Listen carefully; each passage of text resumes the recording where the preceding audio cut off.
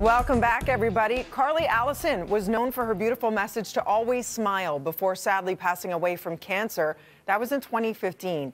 To honor her, Carley's family founded the charity called Carley's Angels, leading to a first-of-its-kind cancer experience at Princess Margaret Cancer Center. We're joined now by Carley's sister Riley and director of the Cancer Experience program, Dr. Gary Rodin, to learn more about Carley's incredible legacy. Good morning. Good to see you both. Hi, Judy. Thank you for having us. Riley, let's start with you. Tell us a little bit about your sister. Yeah, so my little sister, as you mentioned, battled cancer up to 2015.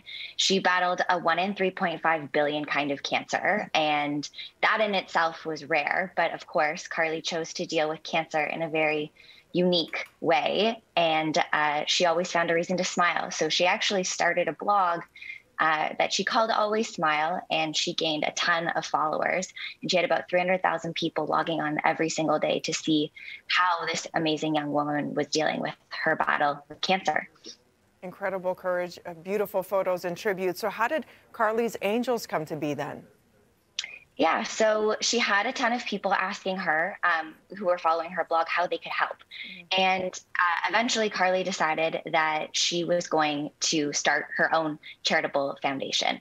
And so together we started Carley's Angels based on her experience to fill a gap of what we experienced when Carley was battling cancer, which was, you know, she had access to all these incredible treatments at Princess Margaret and Sick Kids, but the doctors also suggested that we go and reach alternative and complementary treatments outside of the hospital, and those were extremely expensive out-of-pocket costs.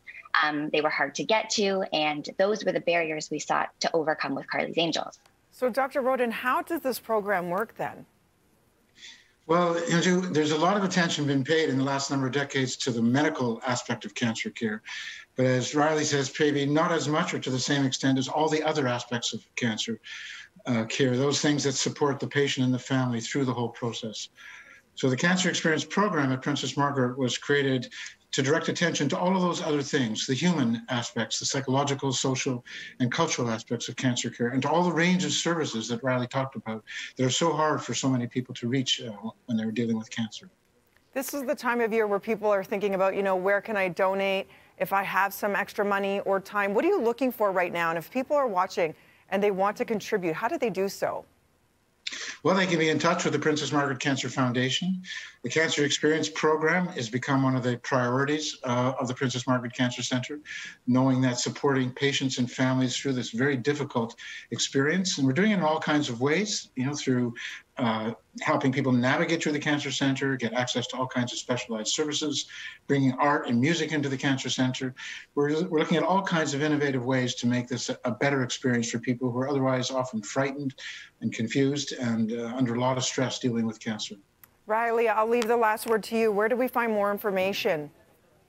Yeah, so you can support Carley's Angels, which supports the Cancer Experience program at the Princess Margaret by going to carleysangels.ca. We host events, we sell jewelry and clothing embossed with Carley's message of Always Smile to support this amazing program. An amazing program, a beautiful honor and tribute to keep the memory alive of your beautiful sister in so many ways, Carley, with Carley's Angels. Thank you both.